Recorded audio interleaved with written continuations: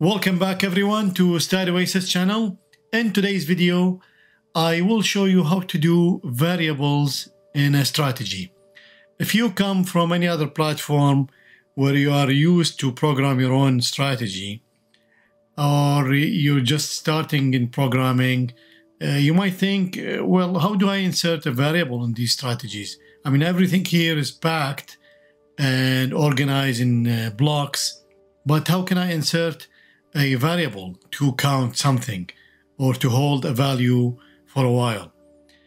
So to illustrate this, I will build a simple mean reversion strategy on the ES minis. You might not know this, but the ES mini is a very mean reverting instrument. And that's because it's very efficient. By the way, you can notice this in every market. Once the market becomes very efficient, that means millions of participants in it, then it will become noisy and mean reverting in nature. While new markets usually are not noisy and trendy in character. I would like to build a simple mean reverting. That means I'm going to count how many days are up in a row or down in a row, and then take the trade in the opposite direction. So let's say if the market is down 5 days in a row, then I will go long. Or if the market is up 5 days in a row, then I will go short. And I will exit in a fixed number of bars, or profit target, or when reverting to the mean. Many ways to exit. But the idea is this counting, because how will I know how many bars? Now, obviously, we can do, as I think I showed you in a different example before, where we can do close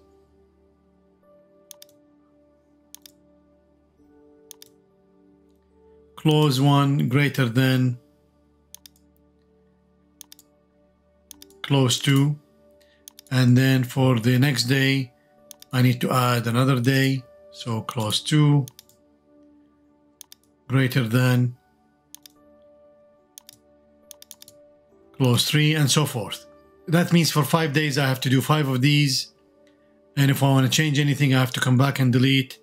So it's a lot easier to do a counter that counts these. And then I can randomize that and then end up with from 1 day up to as many as I like, to 30 days up. So the way to do this is, again, with a variable.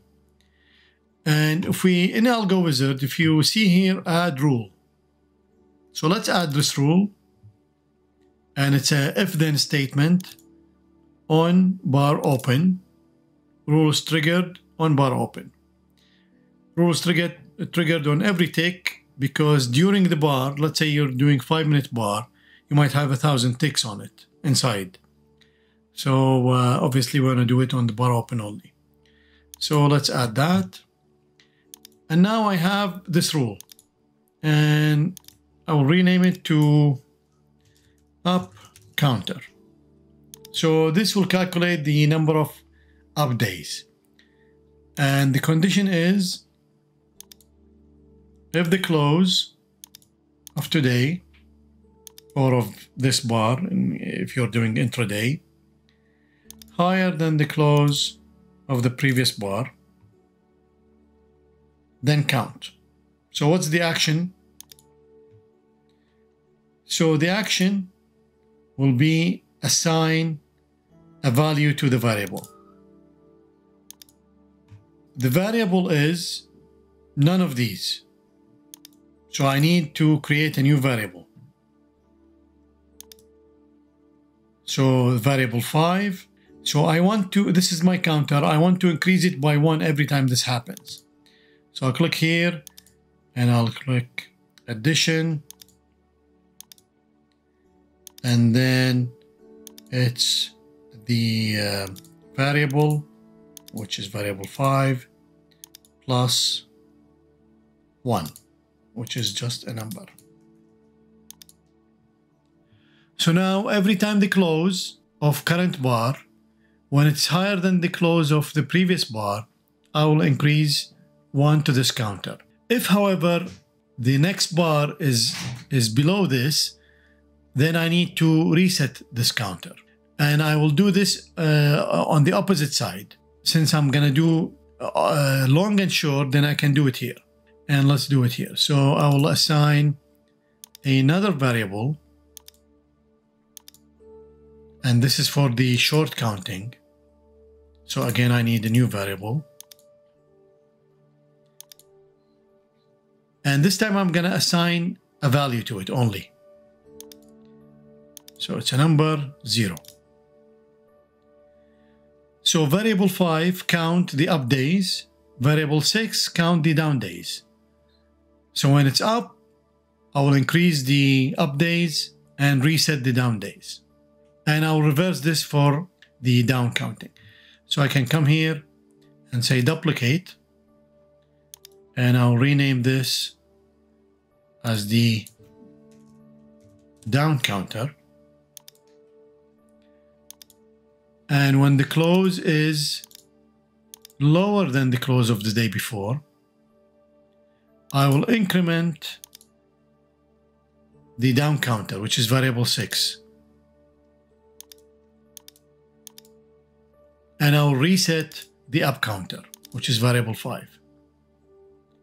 So let's put this one to the left. So the up counter, when the close above the previous close, I will increase variable 5, counting the up days, and reset the down days. And it's the opposite. When the close is below the previous close, then I will increment the down days and reset the up days.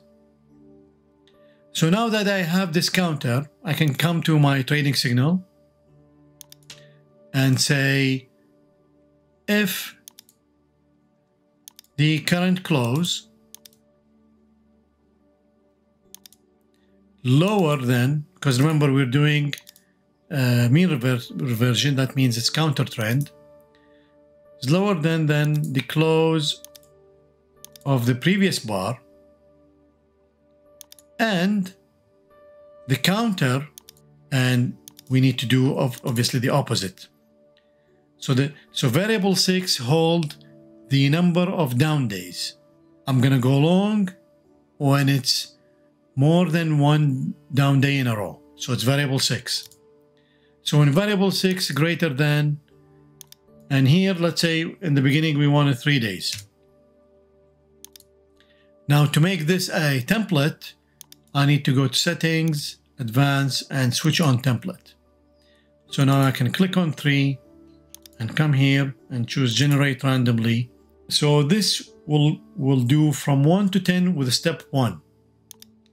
And this will be my up days. This is just the identification name. So when the close lower than the previous close and the down days counter greater than a number between 1 and 10, then I will go long. That's my long signal. And it's the opposite for short. So I can copy this, and I need to add any condition here, so I can paste and copy this and paste, and let me delete this. So I will go short when the close is greater than, and when variable 5, which is counting the up days,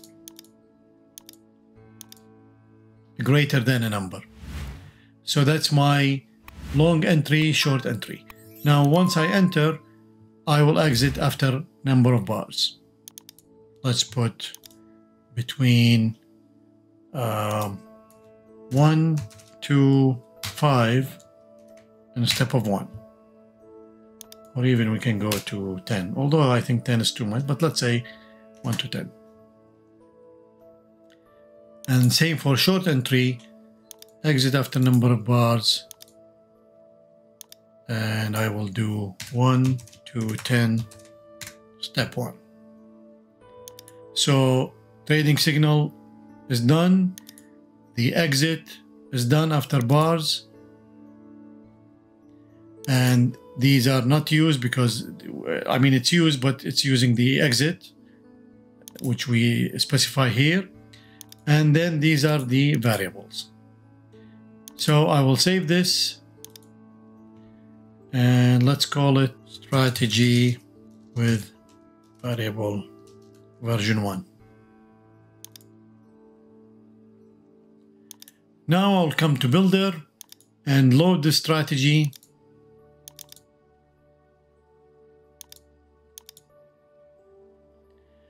This will not affect it. The data will affect it. We will use DS daily, 2007 January 1 to, let's pick 2013.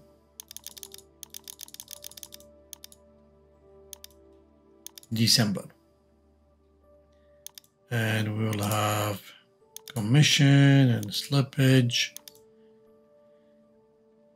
and no stop loss and building blocks, doesn't matter. Money management is 1, no cross check, and let's no ranking. So let's start the building process.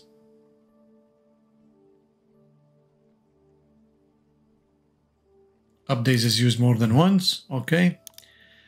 And the error here is we use the same name. So you can see this updates variable is used both. So here we need to count the down days.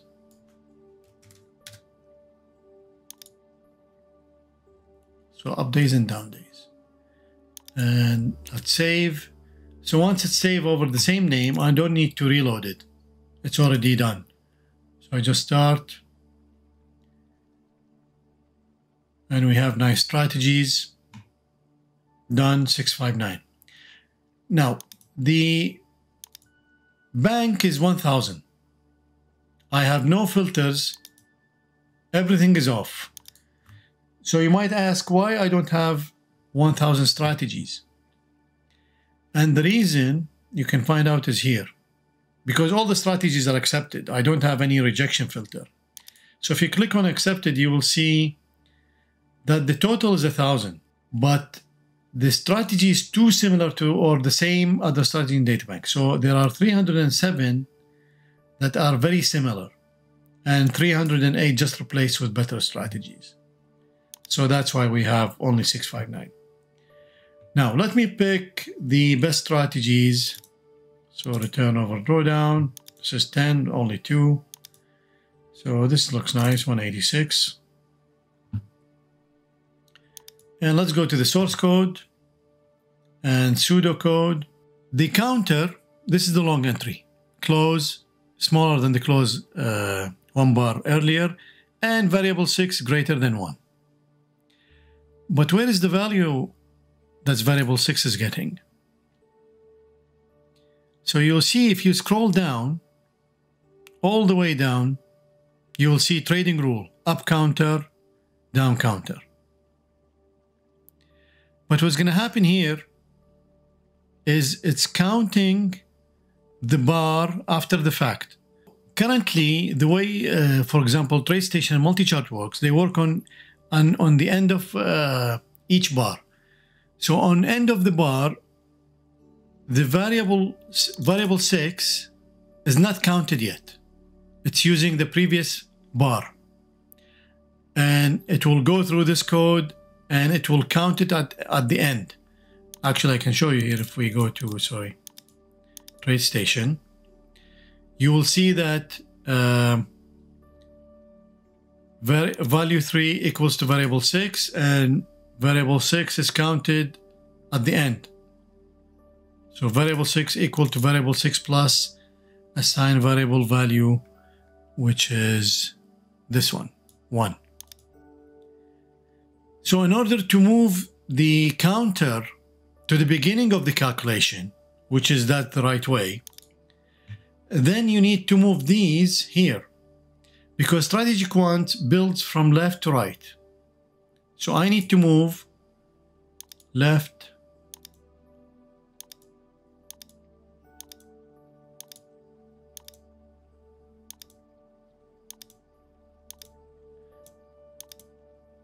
So now the blocks will be up counter, down counter, trading signals, and the exits. And if I save this, go back here, remember, all these strategies, the counter is at the end. All of them. And now if I clear all, start again.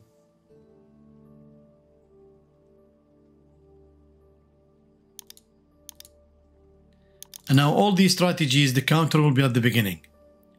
See, right after initializations, it's the up counter, down counter, and then the trading rule. We seem to have good strategies. This is mean reverting strategy on the ES. I assume a lot of them will do okay if we test the full data. So let's pick the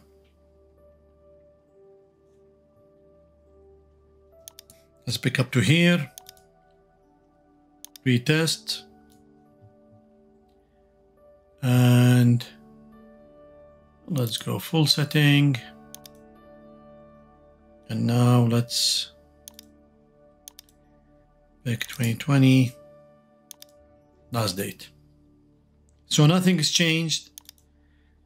Same options, same money management, no cross check, no ranking.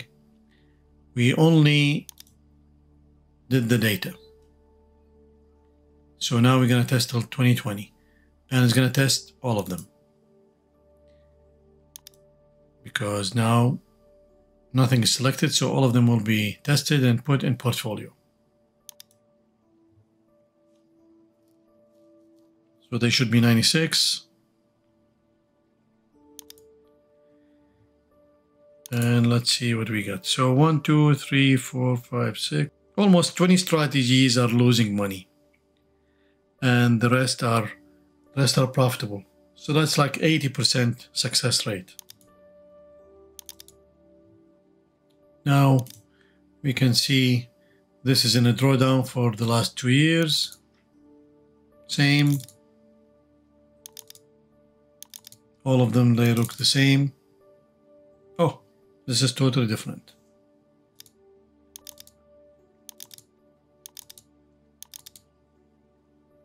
So yeah, definitely this strategy is different. This is also different. So combining these three in a portfolio should be good. In any case, you get the idea. And that's how you do a strategy with a variable, and you can come up with great strategies. By the way, this is a mean reverting strategy. Most of mean reverting strategies will work on ES. Still, this is not vetted via robustness testing. The idea of this video is to show you how to build variables inside your strategy. And we can see that the variable is set variable 5 and 6 here. So as usual, I hope that was useful. Please share, subscribe, and like, and I will see you in the next video.